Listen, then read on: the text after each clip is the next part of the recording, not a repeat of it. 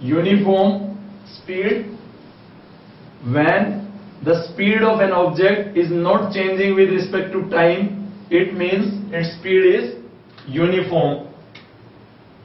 That is uniform speed.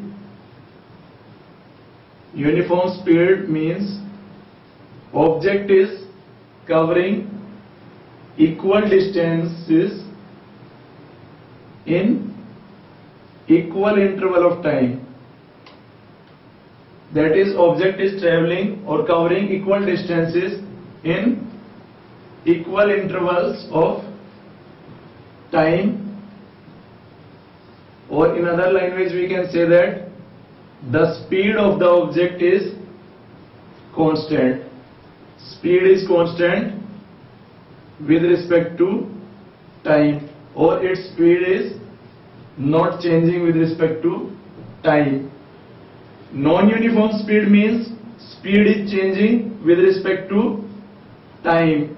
It means in non-uniform speed an object covers equal distances of time in unequal intervals of equal distances in unequal intervals of time, or we can say that unequal distances in equal interval of time. So in non-uniform speed, speed of object keeps on changing. That is, speed is not constant, it changes with time.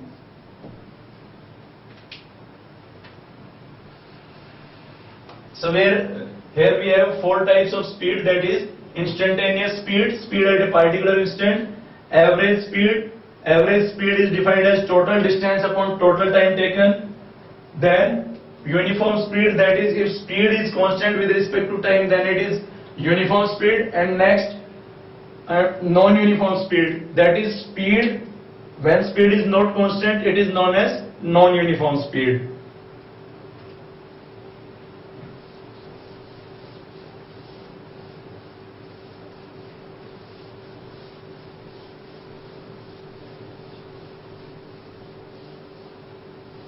Now average speed, that is average speed is defined as total distance upon total time taken.